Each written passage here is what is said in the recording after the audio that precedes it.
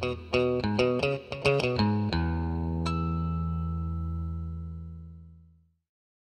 everyone, and welcome to another video. Today we're going to be changing out the gauge cluster bulbs on our 2000 Mercedes ML320. So the first step in doing that is to remove the upper cover for the steering column. Now what you have to do is push in two clips, one on either side, and then kind of reach behind the steering wheel and push this part in towards where the gauge cluster is. Unfortunately, because this is a Mercedes and it's 17 years old at this point, all the plastic is super brittle. So whenever you pushed in these two clips, at least in our case, they both broke. And whenever we pushed in the other two, where the other two clips are, this side cracked. So we're going to have to get a new piece or repair this one. Not sure which one we're going to do yet. But don't be surprised if that happens on your vehicle as well. And plan for that. Now, the next step in order to get the gauge cluster out is to pull out these trim pieces. There's one on each side and they're connected in the middle, but they separate as two halves. So what I found the best way to do it is to take a trim removal tool, kind of wedge it in there, and there's a few clips behind each one of these pieces. And these actually seem to come out fairly easily. So you're going to do that on both sides in order to get both sides out because again they're interlocked together. And then you're going to have to kind of just wiggle them out. This side has a switch connected to it, so I'll pull that side out off of camera. But this side just comes out like that. So I'm going to go ahead and get this other side out, and then I'll show you how to take the gauge cluster bezel off. Before I take the gauge cluster bezel out, I just wanted to show you the easiest way that I found to take the switch out.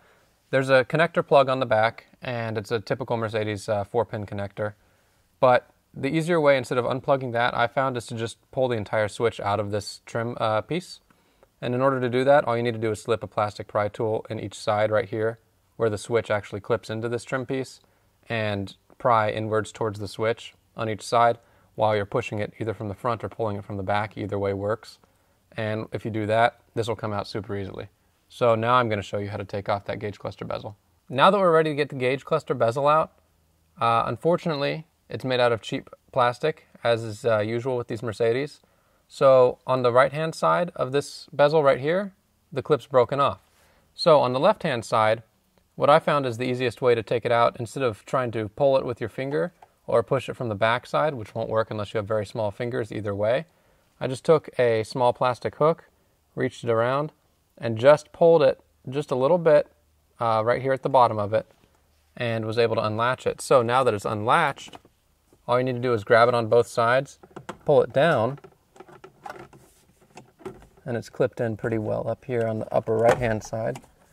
So I got that unclipped now, and all you have to do is take it out. So now that it's out, there's two 7mm bolts, one on each side on the left and right of the gauge cluster, and there's two plastic screws that take a flathead screwdriver that screw into an expansion push pin type of clip. So I'm going to go ahead and take a 7mm for these and the flathead for these, and I'm going to take them out and I'll show you how to pull the cluster out at that point. Now we have these screws out, and this is what one of the 7mm ones looks like. Pretty simple. And this is what one of those clips looks like. So you can see it has a little flathead plastic screw that goes into a plastic expansion style clip. So now that those are out, we can take this gauge cluster out by just kind of getting your fingers back there and pulling it out. Pretty simple. Might have to push down the emergency flasher button to get it out. Oh, maybe not. Okay, we'll have to come out sideways here. But in order to do that, we're going to have to disconnect it. So I'll figure out how to disconnect it off of camera, and I'll show you how I figured that out afterwards, after I get the gauge cluster out, and I can show you the actual connector. And we'll be back with the gauge cluster out of the car. This is the connector that plugs into the back of the gauge cluster. And this is the state that it's in whenever it's actually plugged into the cluster. So it normally plugs in the upper right-hand corner. If you're looking at the gauge cluster from the driver's seat, it plugs in up here. And in order to get it out, all you're going to need to do is push this little tab down right here and pull this gray lever like that. And it's going to push the connector out, and you'll just be able to pull it out really easily. This is a similar type of connector to what you see on a lot of ECUs, but you see a weatherproof version of this on ECUs, of course, if they're in the engine bay of a car. So once you disconnect it, all you have to do is slide the gauge cluster out, push the wiper stalk all the way down, and slide it out over the wiper stalk to the right side of the gauge cluster toward the center console. So I have it out, obviously. It's not in the car anymore, and I have it on the bench. So I'll take you guys over to the bench and I'll show you how to change your bulbs out. Now we're looking at the back of the gauge cluster, and as you can see, we have a couple bulbs removed right here and right here.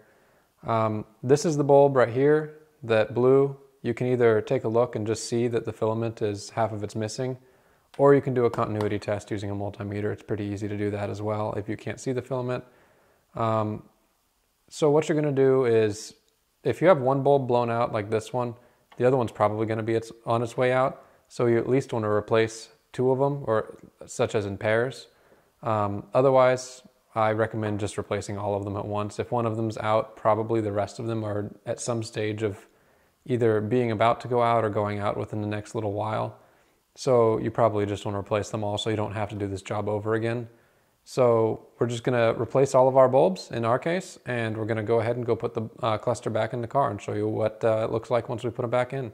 So now at this point, I have the gauge cluster back in the vehicle. I don't have any of the trim around, as you can see, because about half of the trim that got removed needs gluing to repair it. So that's being epoxied at the moment. But as you can see, I'll turn on the lights here, the headlights, and everything lights up as it should. The issue that we were having before was that between about 0 and 40 to 45 miles an hour, the bulb that lights up over there was out. So you couldn't really see how fast you were going at night if you were going anything under freeway speeds, which is not a very good thing to have. We also changed out the turn signal bulbs, which I'll turn on the emergency flashers. You can see those work perfectly. And we also changed out the bulbs that go behind where the temperature, the odometer, and the clock are. So with that, reassembly is the same as disassembly, just in the reverse order. And at this point, I want to thank you all for watching, and I'll see you in the next video.